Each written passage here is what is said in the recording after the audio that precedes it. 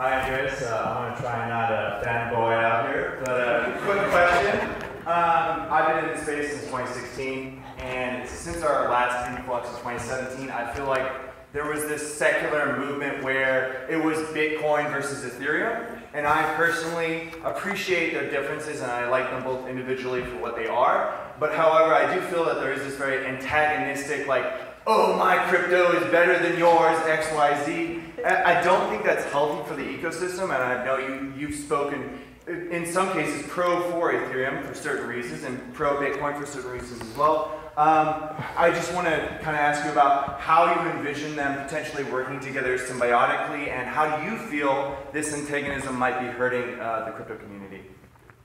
That's a great question. I think this is a natural consequence of human behavior. We are tribal in nature. So we create little in-groups and out-groups, and then as soon as our in-group starts getting very successful, those of us who thrive on being the underdog create an inner in-group within the in-group and call the other part of it heretics for not following the true vision of the founder, messiah, whatever, right? And so you know, the revolution is barely succeeded when the counter-revolution arises from within. Yeah? And we've seen that happen in Bitcoin, in Ethereum. The funny thing is that each wave of this has barely gotten started before it finds that there's another wave right on its back. So it's like the Ethereum maximalist, like, the flippening is going to happen. We're going to do everything that Bitcoin does, only better. And somebody comes up behind them and goes, EOS. Where did you come from? We're the next Ethereum.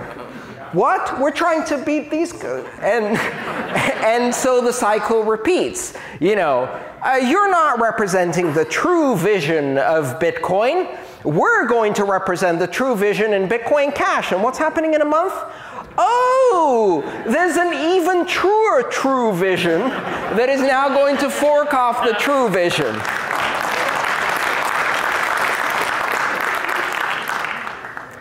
I have no problem with any of this. This is the thing to realize, which is this is natural. This is a process of mutation, fragmentation, bifurcation, consolidation that is part of the churn of evolution.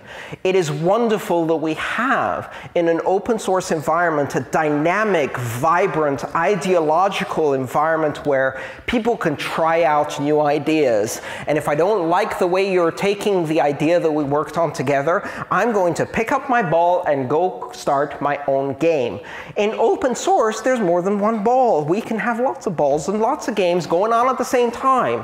The even better part is that anything somebody else invents, we can learn from and apply ourselves if we have the vision and flexibility of thought and openness to new ideas and the ability to overcome doctrinaire solid positions. Because if we ossify in our positions, we lose out. So then the question is, what happens next? Like, when does this stop? And I'll tell you exactly when it stops.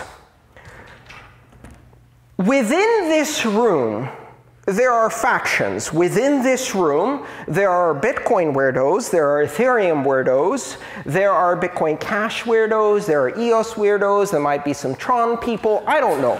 It's like, there's a lot of variety going on in here. But here's the news. To everyone outside here, we're just weirdos. We're all the same weirdos. When it comes to the banks, when it comes to the very serious economists who are trying to save the world from terrorism and money laundering, who are trying to regulate for your good, who are applying all of their paternalistic protectionist instincts to nanny you into safety and make sure you do not succumb to the temptation of free expression or anything like that, we're all weirdos. And not just that, we are dangerous, radical, perverse, terroristic weirdos who have decided that the law doesn't matter, the regulations don't matter, we shouldn't follow anything, and we're going to destroy law, order, and the goodness of society if we have our way. So what happens next is this. At some point, a backlash comes.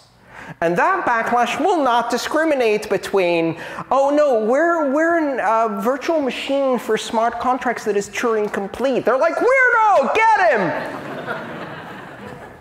They're going to try to round up all the weirdos. They're going to attack any system that tries to deviate from the orthodoxy of carefully regulated financial systems that most importantly allow for these parasitic behaviors.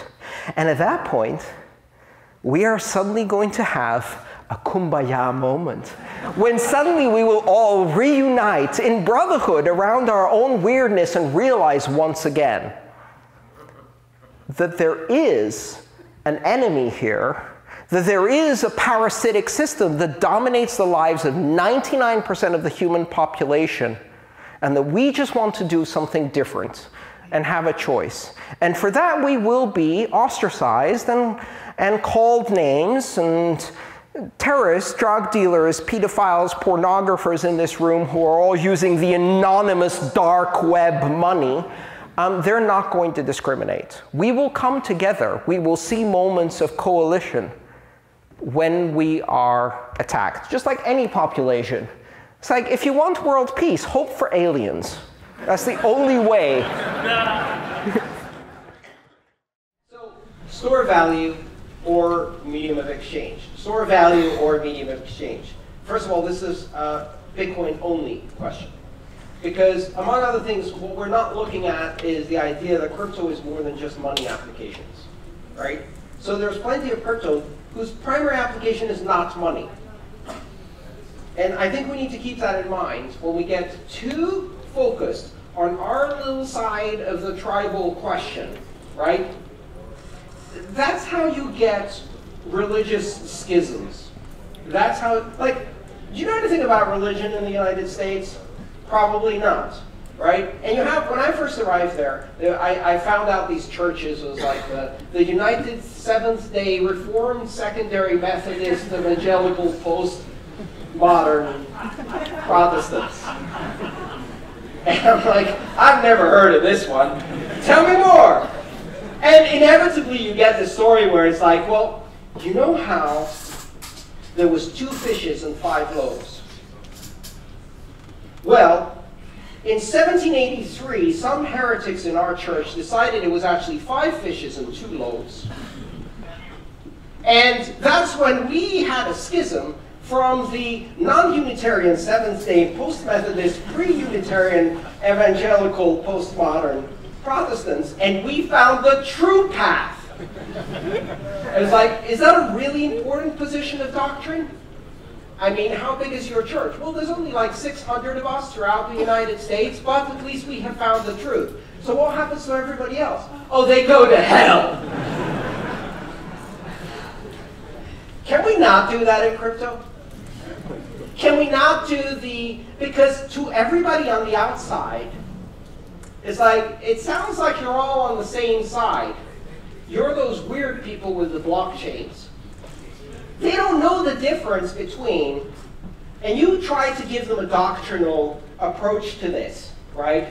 I'm really tired of these doctrinal questions. What is the correct, true church of Bitcoin? Is it store value or medium of exchange? Maybe for me it's different than for you. Maybe today it's different than tomorrow. And in the end, who cares?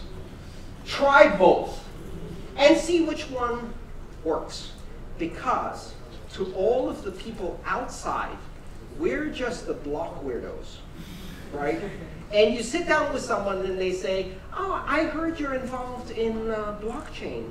What do you do? And you're like, well, I'm involved in Ethereum Classic, which, of course, as you know, is the one that maintains the immutability principle after the reentrancy bug of the DAO. And now we're committed to maintaining proof of work because, after all, we all know that proof of stake and the nothing at stake problem, as expressed in Casper the Friendly Ghost, will collapse the entire heretical cryptocurrency that calls itself Ethereum.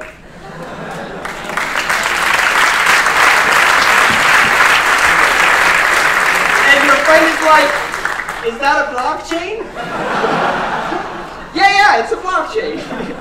But the right one. I'm not going to play those games. Thank you.